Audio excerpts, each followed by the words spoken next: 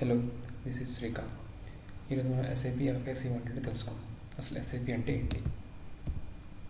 SAP అంటే systems application and product and data processing. ఇది ఒక ఈఆర్పి ప్యాకేజ్. ఈఆర్పి అంటే ఎంటర్ప్రైజ్ రీసోర్స్ ప్లానింగ్.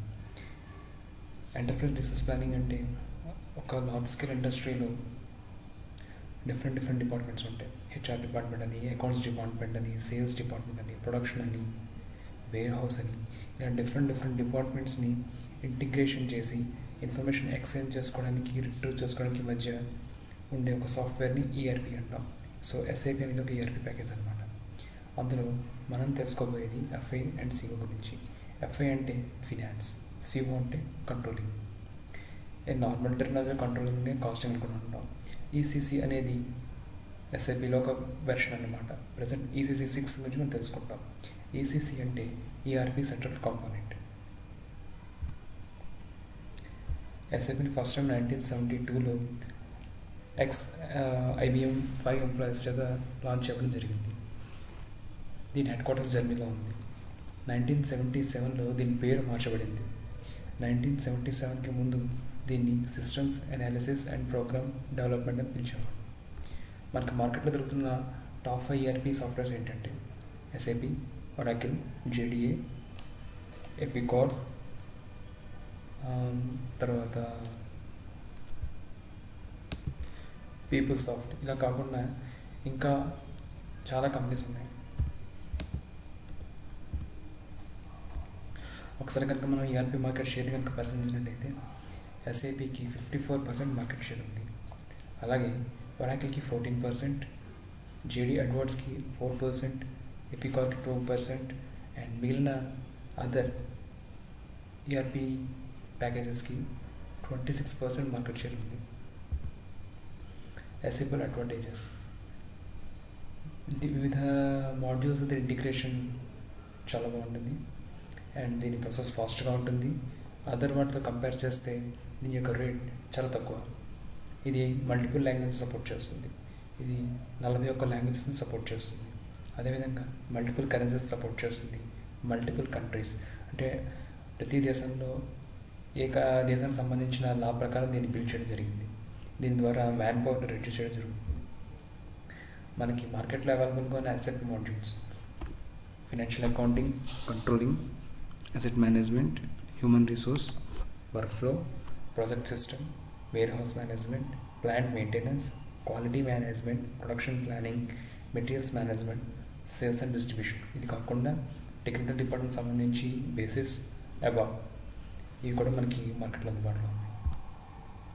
ఇంకా ఎఫ్ఎస్సిలోకి వస్తే మనం నేర్చుకున్నది ఎఫ్ఐ అనగా ఫినాన్షియల్ అకౌంటింగ్లో general ledger, accounts receivable, accounts payable, fixed assets. కంట్రోలింగ్లోకి వచ్చేసరికి cost centre accounting, internal orders, profit centre accounting, product casting, profitability analysis. అది అండ్ ఇంటిగ్రేషన్.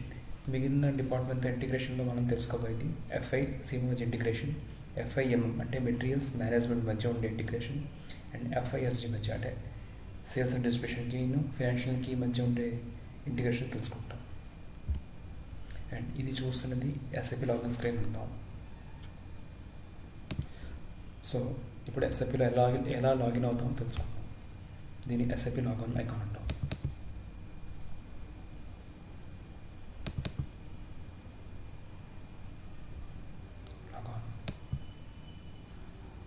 సో ఇది ఒక స్క్రీన్ వస్తుంది. దీన్ని మనం లాగిన్ స్క్రీన్ అంటాం. క్లయింట్ నెంబర్ 800 ఇవ్వాలి. ఇది ఎందుకు ఇస్తామో తర్వాత తెలుసుకుందాం. And next user name. Technical department కూడా మనకి యూజర్ నేమ్ ఇస్తారు.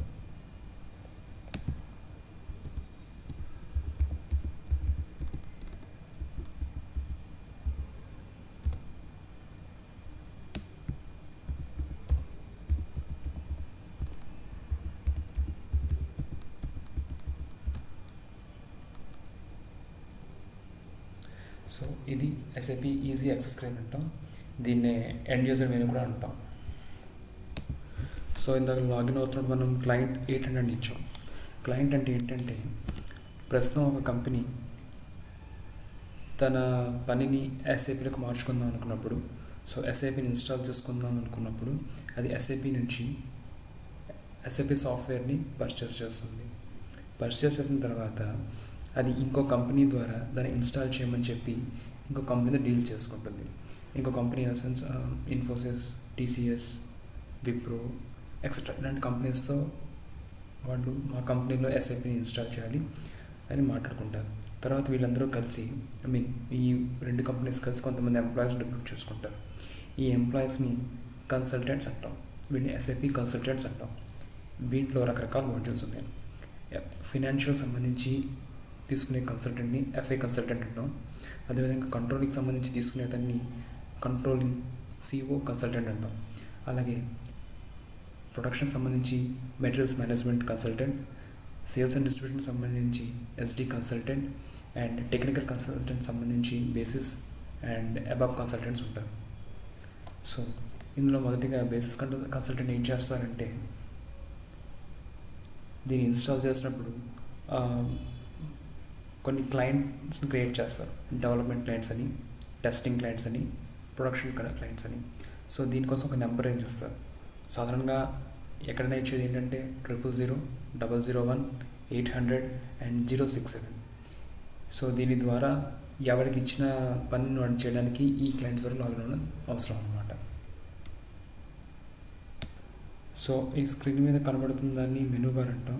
ఈ ఫస్ట్ దీన్ని స్టాండర్డ్ టూల్ బార్ అంటాం, అండ్ దీన్ని టైటిల్ బార్ అంటాం, దీన్ని అప్లికేషన్ టూల్ బార్ అంటాం, అండ్ దీన్ని స్టేటస్ బార్ అంటాం. సో ఈ స్టాండర్డ్ టూల్ బార్లో ఈ బాక్స్లో మనం టీ కోడ్స్ ఇస్తాం. సో మనం ఏదైనా బ్యాక్ ఎండ్లో ఒక ప్రోగ్రామ్ రన్ చేయాలంటే ఈ టీ కోడ్స్ ద్వారా వెళ్తాం, లేదా వేరే స్టెప్స్ ద్వారా వెళ్తాం. సో టీ కోడ్ తెలిస్తే ఇక్కడ టీ కోడ్ మనం మెన్షన్ చేసి ఈ రైట్ సింబల్ క్లిక్ చేస్తాం. ఈ రైట్ సింబల్ని ఎంటర్ అని కూడా అంటాం. సో ఇది ఫ్రెండ్స్, ఈ వీడియోలో మనం ఎస్ఐపి అంటే ఏంటి, ఎస్ఐపి లాగిన్ స్క్రీన్ అంటే ఏంటి, క్లయింట్ అంటే ఏంటి తెలుసుకున్నాం. నెక్స్ట్ వీడియోలో బ్యాక్ ఎండ్ ప్రాసెస్లో ఎలా చేస్తాం, కంపెనీ క్రియేషన్ గురించి తెలుసుకుందాం. సో నా వీడియో మీకు నచ్చినట్టయితే లైక్ చేయండి, కామెంట్ చేయండి, సబ్స్క్రైబ్ చేయండి. Thank you.